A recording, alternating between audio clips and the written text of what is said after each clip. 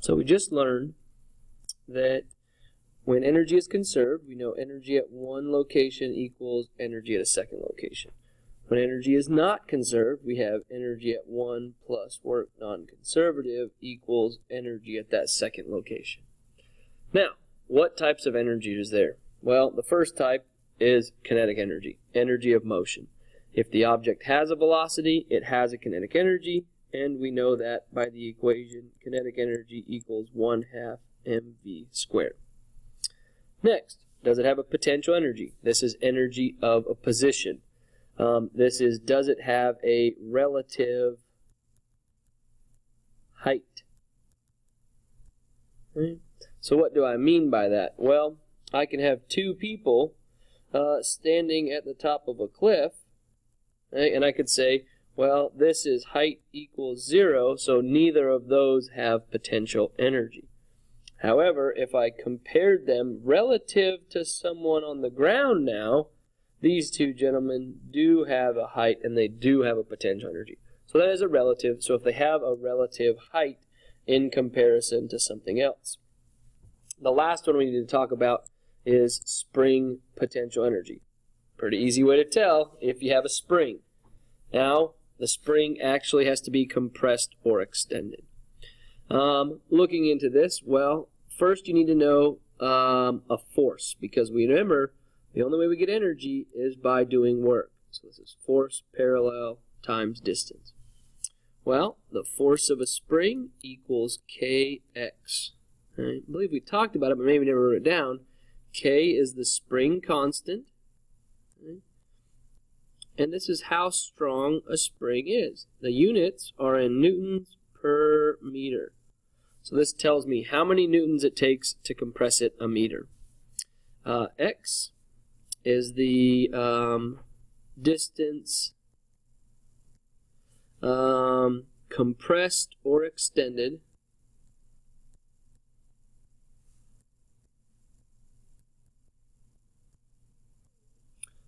from equilibrium.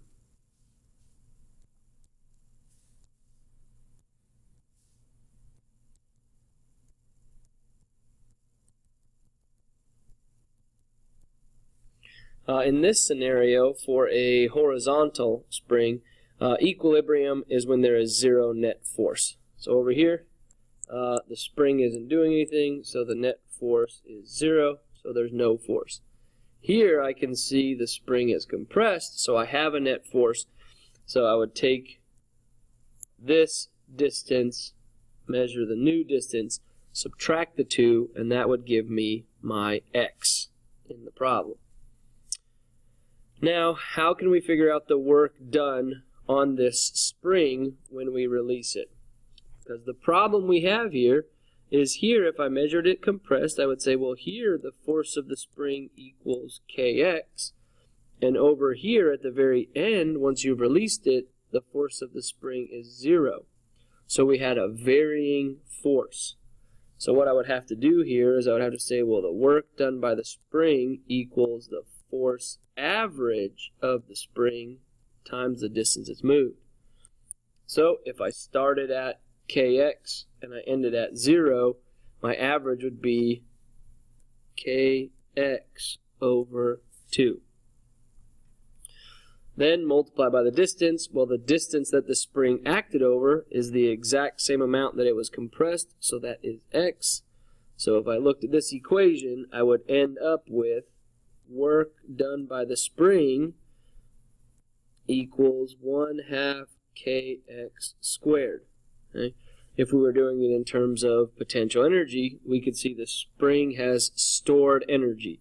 How did the spring get that energy? Well, it got that by the work done. So spring potential energy is the same as the work you would have to do to compress it. So this is then 1/2 kx squared.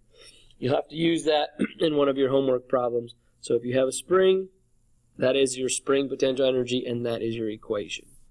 Good luck working on your homework problems.